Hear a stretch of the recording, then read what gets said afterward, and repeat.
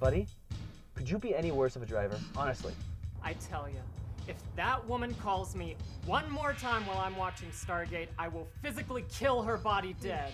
Isn't that a bit extreme, Joe? She breastfed me, for God's sakes. Isn't that reason enough for her death? The people at work drive me crazy. All they do is gossip all day long. And when someone gets on the phone, the person in the next cube scooches closer so they can listen in on their conversation. Hey, you want me to cut you off, Chester? Because I'll cut you off. Don't you look smug. Playing Dungeons and Dragons is pretty good training for running a country. No, it is not. It is actually awful training for trying to run a country. Are you an idiot? Do you have any idea what it's like to go through life not being able to trust anybody? Do you have any idea what it's like to want to get in your pants?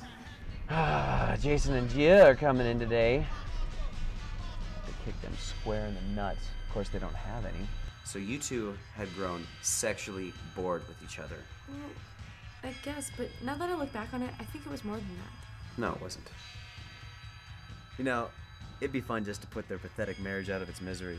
Help them pack it in and get a divorce so I don't have to deal with them anymore. You wouldn't. Oh, no. No, that would be wrong on so many levels. I would never do that. Idiots! You're all idiots! God, are you so stupid? The torture, Mark Jenkins, begins again. I hate my life.